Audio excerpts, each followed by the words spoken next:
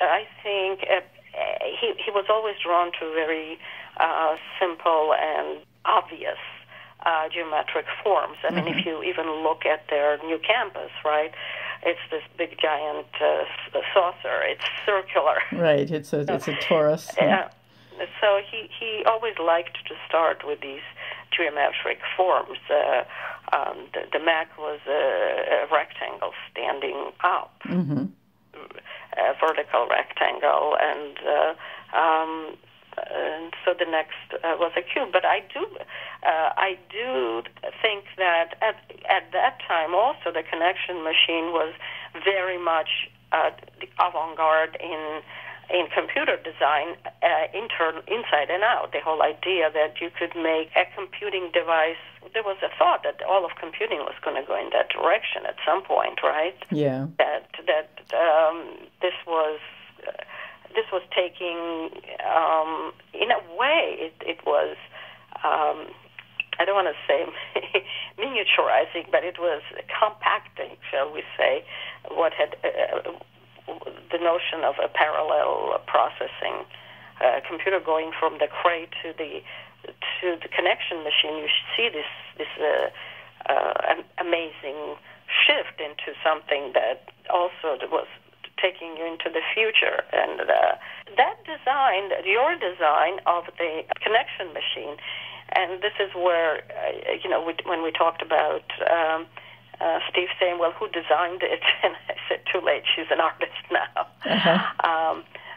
Was because he was looking at everything that was the best in design, whether it was Sony for consumer electronics, or he also wanted to see what was happening in computing, what signaled the future, the avant-garde, the vision of what computing could become. Do you know when he saw the connection machine the first time? It was pretty early on, I think. I left the company in 1985, June 4th, 1985, and I think I would have known if Steve Jobs had visited before that, but on the other hand... I don't think he ever visited. I think he saw it in publication.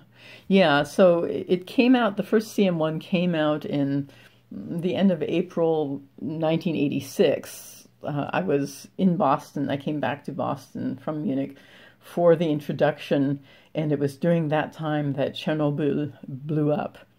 So it's possible to fix the date fairly clearly. And interestingly enough, online, when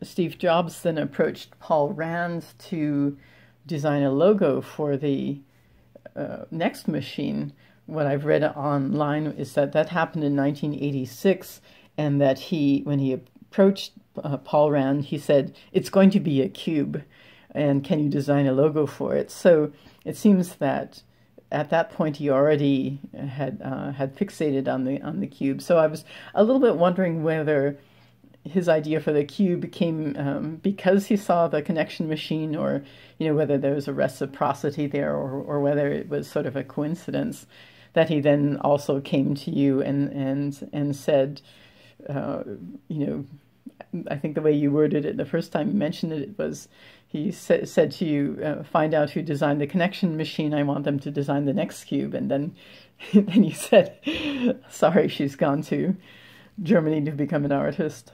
Right.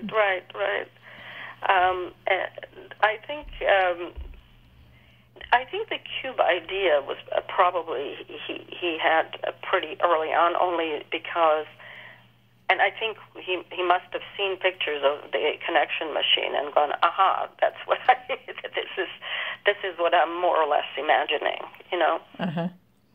because as I said, he really liked going for simple, stark geometric forms, and manufacturing be damned.